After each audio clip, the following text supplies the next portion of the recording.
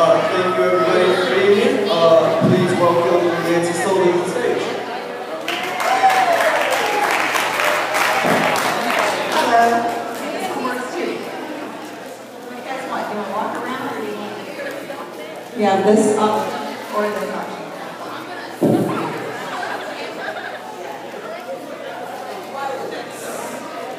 Okay. Awesome. I'm Nancy Sullivan. I'm a librarian at Madison High School. Thank you all for being here. This is a really amazing event, and I'm so impressed by every single one of you. You probably heard this, but speaking in public is more stereotypical than the idea of dying. So that panel that was up here, good job, you guys. You did a really great job. You're very brave,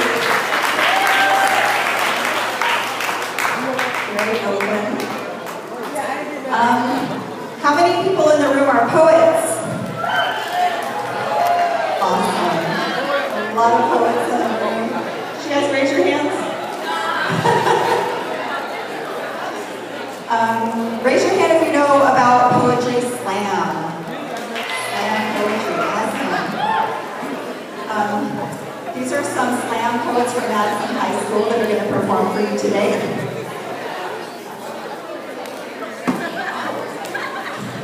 Some of our poets couldn't make it today. Raise your hand if you know somebody who has a bad cold right now. I know. So a couple of our poets were not able to make it because they're very sick. Very sad. Anyway, all of the high schools and Portland Public Schools have a poetry slam. And the winners of those poetry contests go on to compete citywide at a poetry competition called Verselandia. This all happens in April. You can check with your high school librarian to find out the date of your poetry slam. The date of Verselandia is April 30th. It will be held at Wonder Ballroom, and I hope a lot of you will come and see our amazing poets. So instead of introducing each one of our poets that are on stage today, I'm going to let them tell you their name and a little bit about themselves. They're going to perform some poetry for you, and then if we have time at the end, you guys can ask some questions. Okay, so let's welcome our first poet, James Lamb. Hello. Just a quick announcement for adults who have not had lunch. Once you get lunch, can you please also be seated so you can quiet down? Thank you. Hi, I'm James. I'm 18. I'm a senior at Madison. I'm a theater geek, also speech and debate, taught my chamber choir at school, and probably one of the biggest smartasses you will ever meet. So this is my first poem is I Could Have. And I pretty much beat. They're fixing the sound.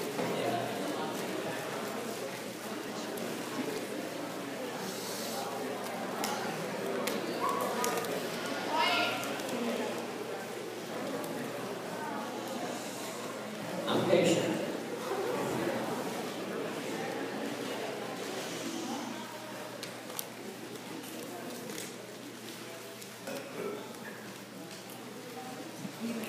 I could have said something. I could have ignored them. The taunting voices that haunted my dreams. The echoing words of hate and sinister mockery that consistently lowered my self-esteem day by day.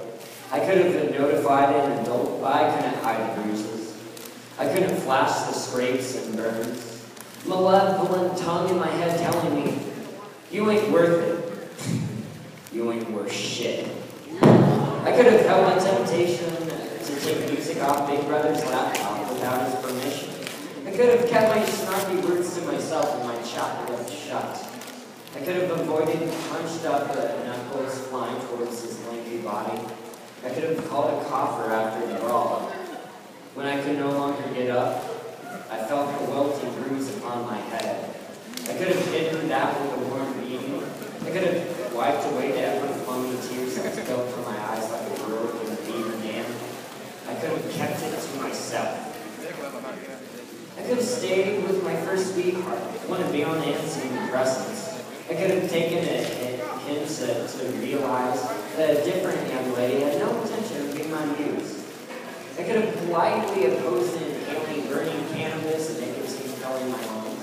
I could have resisted too deep consumption of various intoxicants. I could have asked what that pill was before I watched it down with H2O. I could have ignored my inner curiosity about shrooms. I could have avoided passive experiences. I could have done some of these things. I could have avoided some of the others. And if that were the case, I'd have little to no material for this poem. Shoulda, woulda, coulda.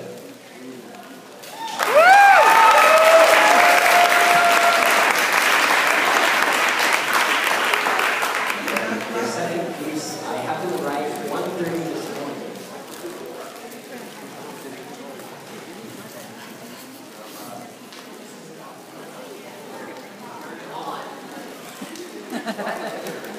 Okay. Yeah, that's better. Shh.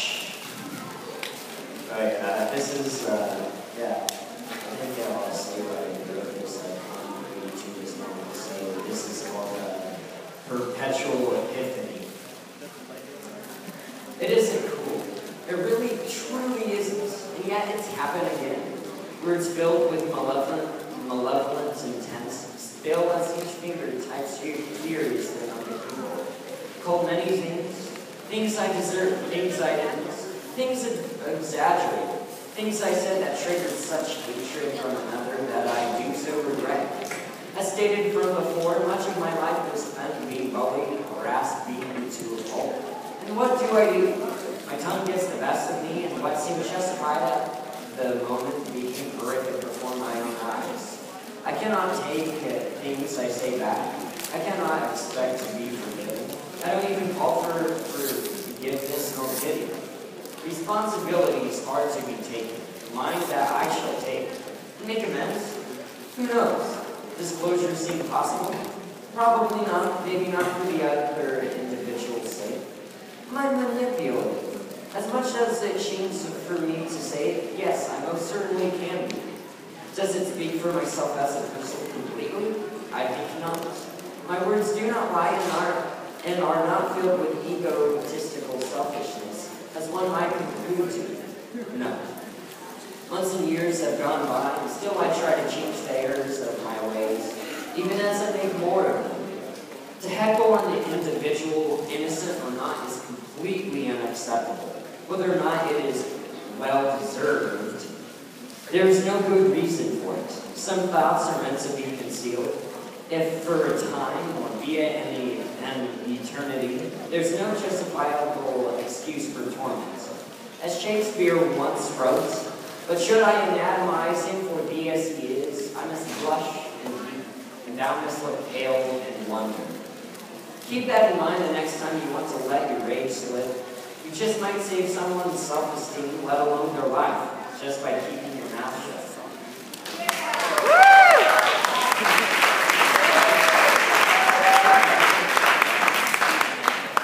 My name is Erica Morris, and I'm 18 years old here at Madison. I'm here to write read poetry, and why I write is because I have an overactive imagination, and sometimes that's a good thing, and other times what I hear and see around me can really kind of scare me, so I write that down. My first poem is called Sin.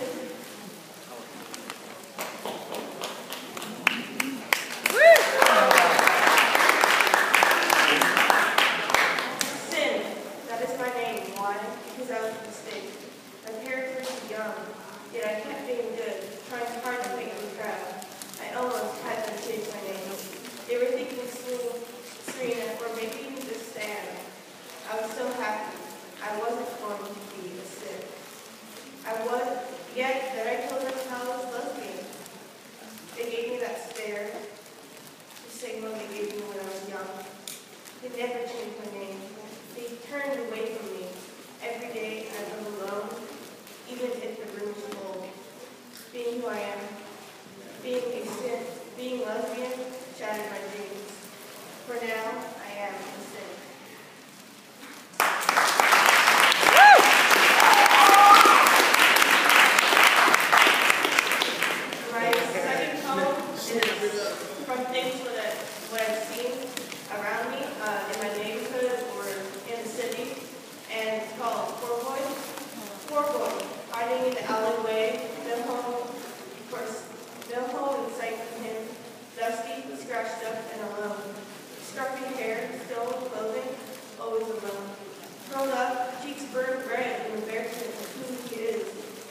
wise. He's kind and sweet, smart and clever like any other boy. Why must he starve there in the dark alone? Like an alley cat, like a baby bird that's lost his will to flight.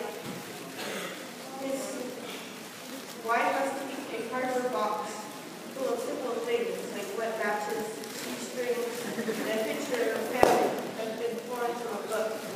Be the only thing he has. Why must he live alone?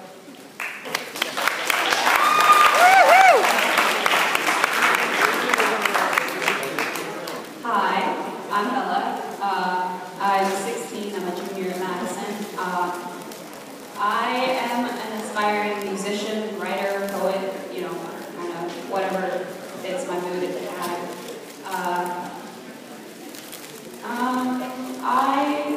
I was really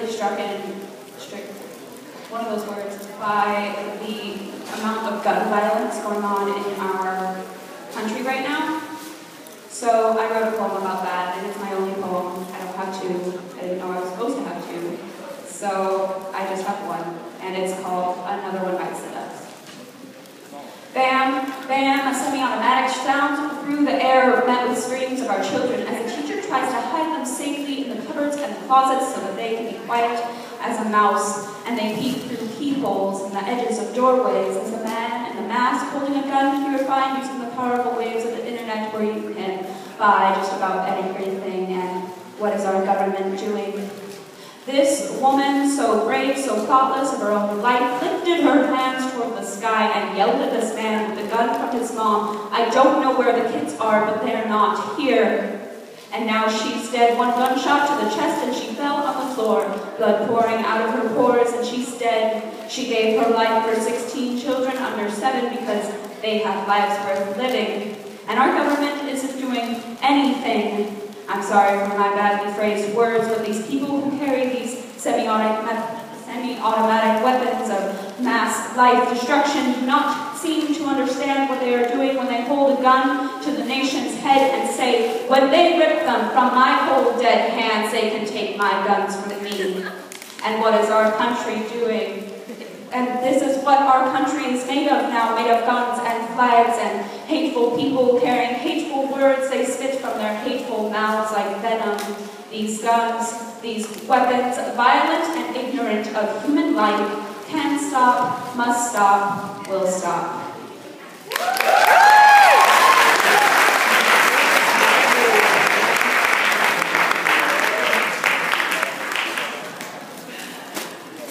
Okay, my name is Phoenix. I'm a senior at Madison High School. I didn't really think that much about what I was going to say, but I've got one poem here, and I wrote it a little while back. I don't know. I wrote it a little while back because I'm pretty much an only child. I never knew my dad, so I just lived with my mom up until I was about 14. And I wrote this poem because as a result of me realizing who I was and being who I am, I lost my only parent and pretty much my only family. So yeah, that's what this is based on. So my poem was called Little Lion Boy, and here goes. I remember sitting on the floor in front of the couch with your legs on either side of me for about 2.5 hours straight, while your hands worked magic on my scalp, taming the unreleased. When you'd finished, it was magnificent. Back then, the twists just nestled the tops of my ears, but I shook them, and I shook them because I could, because I loved it, because you did too. The light dancing in your eyes told me so. My baby lion's mane. But now, the mane grows longer and longer every day without you. When the wind blows just right, I'm blinded. Turn my head to the left, 80% of my vision is eradicated. Getting food in my hair, and vice versa, has become a much more prevalent problem. But it's all without you. I've become a delinquent and a hero, a survivor and a warning, an anomaly and a statistic without you. So now, I'm roaring. There's an angry child and a burning cathedral in my chest, and I am roaring. Roaring for every bitch, every nigger, every whore, for every leather strap across my back, every hand across my face, roaring for the hate you spewed at me as a consequence of me being me, roaring for the scars that spread like a plague down my arms without your concern, roaring for the nights I spent in my closet, crying, with clothes hanging all around me, pretending they were friends.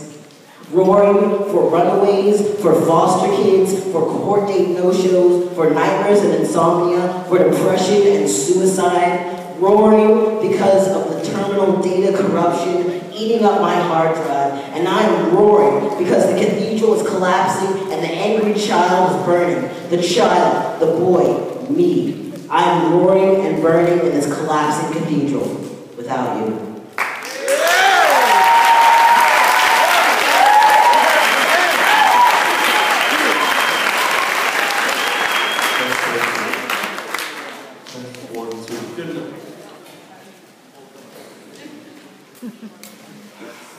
My name is Michael Fletcher, and that has nothing to do with anything because this is about me, this is about you.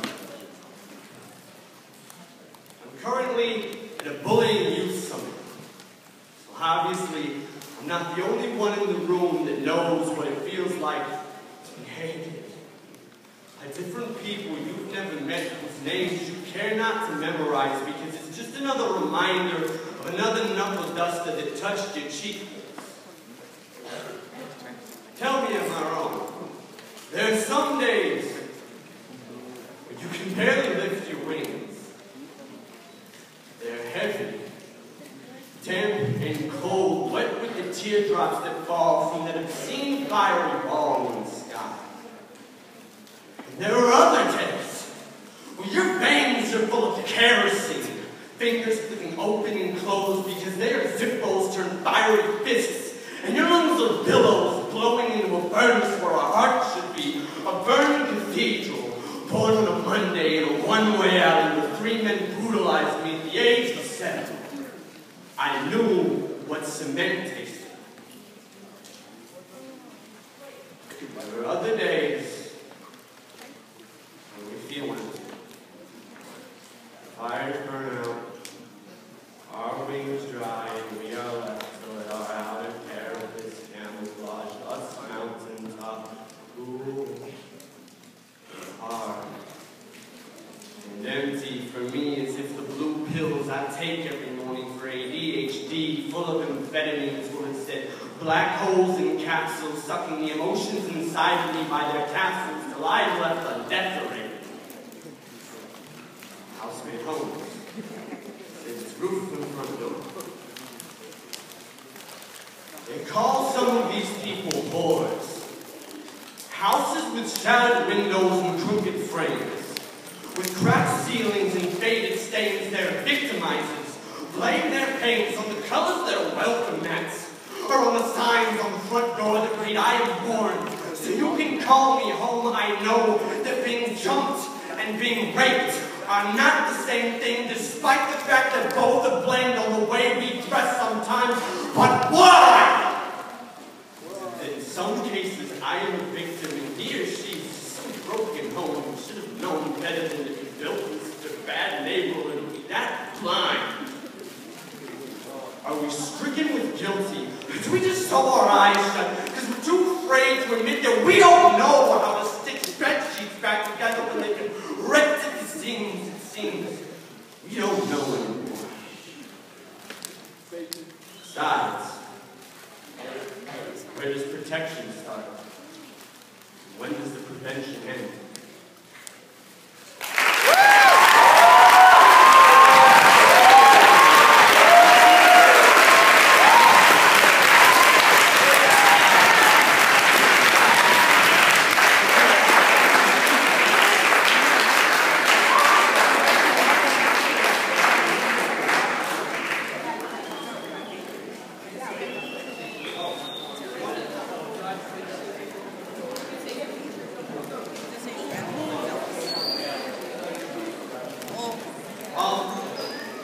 I'd just like to say something before, because I know sometimes people feel like when somebody comes up and performs, it's just bravado. This isn't about being a good poet, really. None of us here on stage are shit. This is about the fact that there is a very big problem in our country right now. Let's just talk about here. Kids are walking outside and feeling like nothing. Like they're gonna die and no one's gonna miss them. Like nobody loves them and they're never going to feel anything but alone. I don't care why. I don't care whether it's the economy, bad schools, gang problems, the fact that for some god-awful reason we still haven't gotten over the fact that it's not just straight people anymore. It's a problem. And we need to find it within ourselves. And I'm not talking about the kids because we don't get a choice. We are born. Period. We didn't ask for this world, but it was given to us anyway. The people that truly are holding the power in this world need to finally decide to make a choice. Figure out what they're going to do. Because two paths are converging in a narrow road right now. And only one of them is going to end up with a burning flame. That's all I wanted to say. You all have a wonderful day.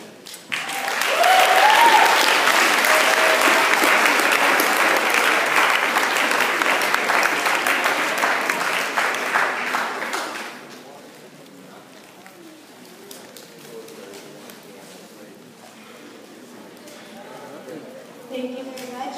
You guys are wonderful. And one more poet. Could Amiro come to the stage, please?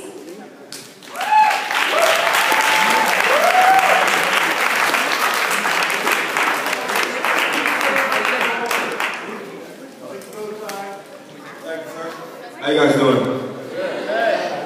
Okay, my name is Amiro, and I'm here on behalf of the Portland Center of Self-Improvement.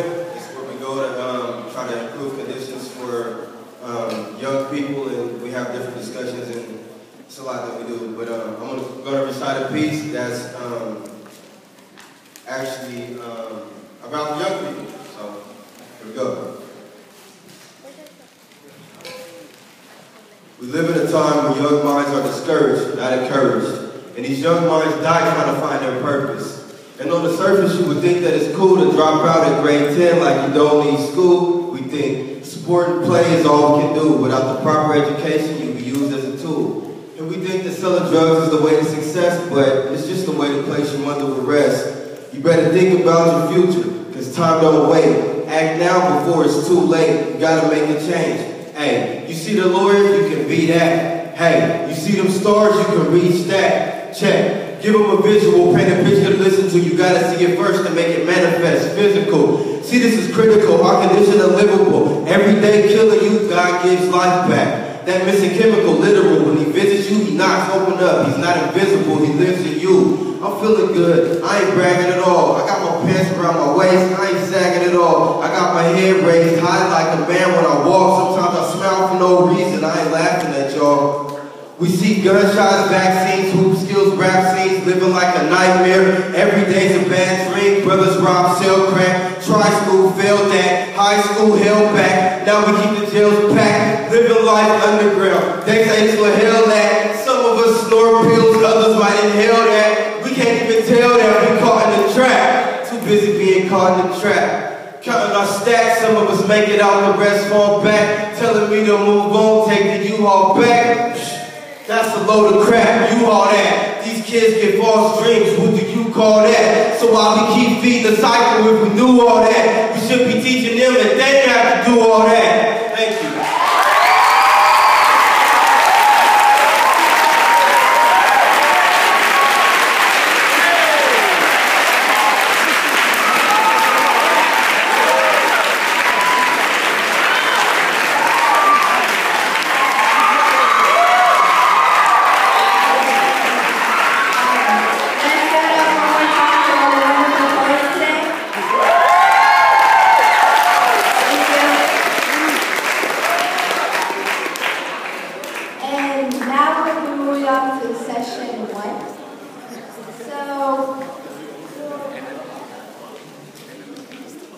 we'll break out into our groups.